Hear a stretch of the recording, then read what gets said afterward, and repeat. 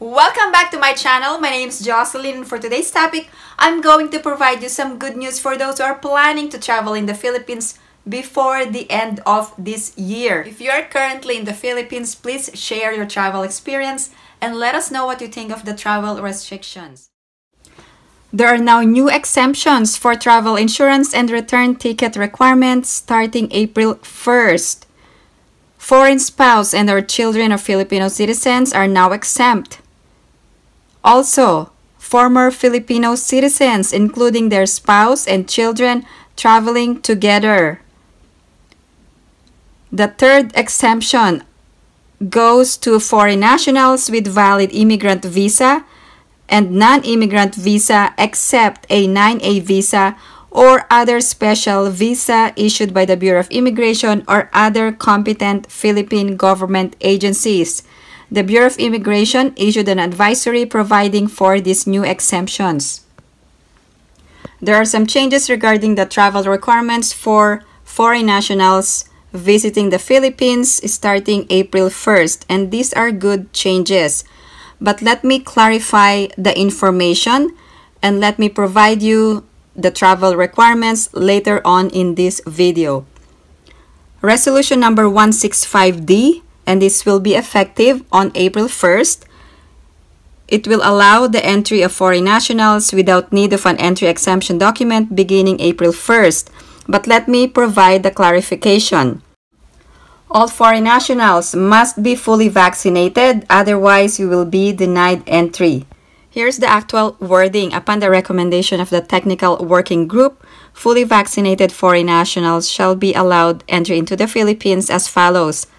With the reinstatement of visa issuance and visa-free entry privileges for fully vaccinated foreign nationals beginning April 1st, the DFA or Department of Foreign Affairs is directed to promulgate such guidelines, circulars, and other issuances as may be necessary to fully restore such visa issuance and visa-free entry privileges, including but not limited to APEC business travel card holders, Ajax or Ajax-SUC visas, to its pre-pandemic state for the guidance and information of all relevant agencies.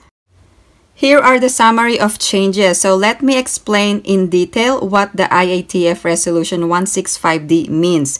For visa-free foreign nationals, meaning your countries are included under EO 408 or Executive Order 408, if you are staying more than 30 days for purposes other than tourism or leisure, entry exemption document is no longer required. So this is the good news. This is for visa-free foreign nationals.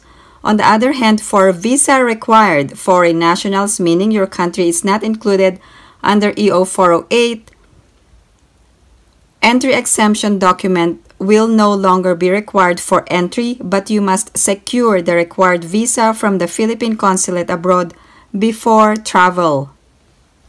Let me illustrate. There are two classifications of foreign nationals who are allowed to enter the Philippines. The first classification are those nationals of countries included under Executive Order number 408, and these are specific countries. So meaning your country must be specifically stated.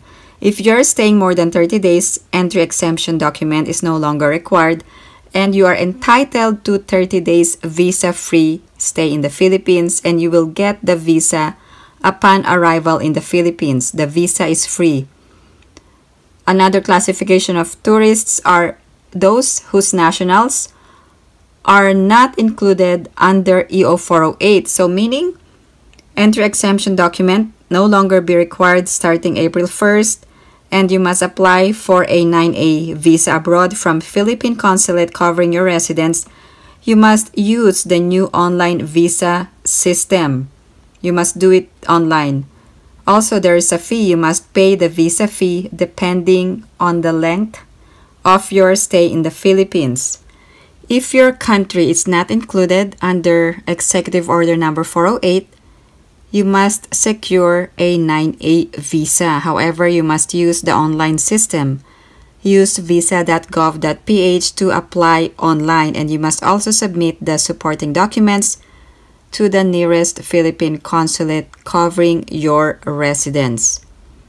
There are two classifications of foreign tourists: those non-visa required under EO 408 and those visa required under EO 408. However, both foreign nationals must be fully vaccinated to enter Philippines.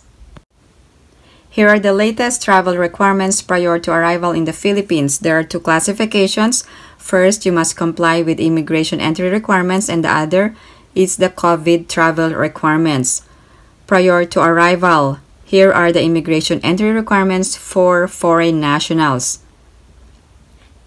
First, no visa required for nationals under EO 408, and also 9A visa required for nationals not included under EO 408. Your passport must be valid for at least 6 months and beyond before arrival in the Philippines, and you must have a return or onward ticket. The ticket must be within 30 days for non-visa required countries under EO 408. However, for those visa-required foreign nationals,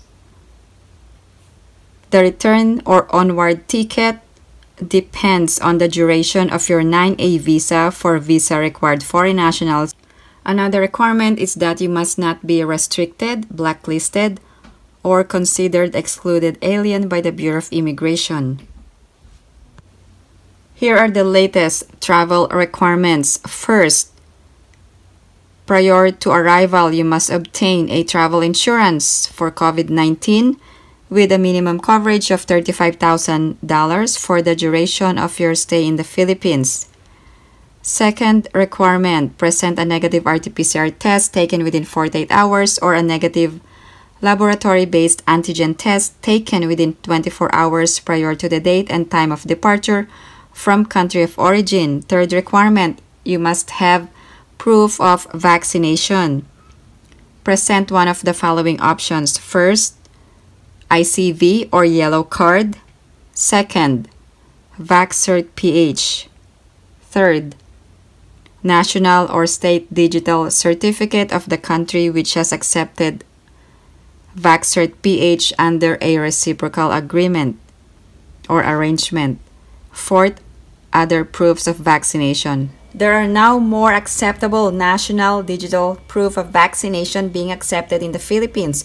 Also, the proof of vaccination is not only for entry but also for domestic travel, such as interzonal or intrazonal movement. Here are the new list of countries.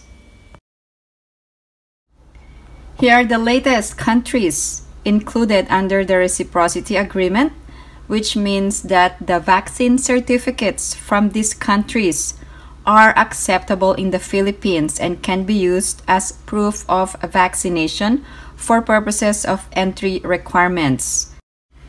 You will not be required to quarantine if your proof of vaccination are from these countries. These are only one of the acceptable proofs of vaccination under the third option. The fourth requirement is that you must fill out the One Health Pass registration within 3 days before travel and get the transaction number. You must upload your proof of vaccination and negative test results. The fifth requirement, you must download and register Traze Mobile Application for contact tracing. So some airlines require this and some do not require the Traze app, but I would advise to download the app and register. Number 6, you will only be required to self-monitor for 7 days. However, you are required to report to the local government unit of your destination should you manifest any symptoms. Number 7, mask will still be required. Number 8, if you have connecting flights, you must use the S-Pass for domestic travel purposes. You can check the restrictions of a certain place and the travel requirements for S-Pass. If you have any other questions or comments, please post them down below and I will get back to you as soon as I can. Thank you guys for supporting my channel, and if you haven't liked this video, please give it a big thumbs up.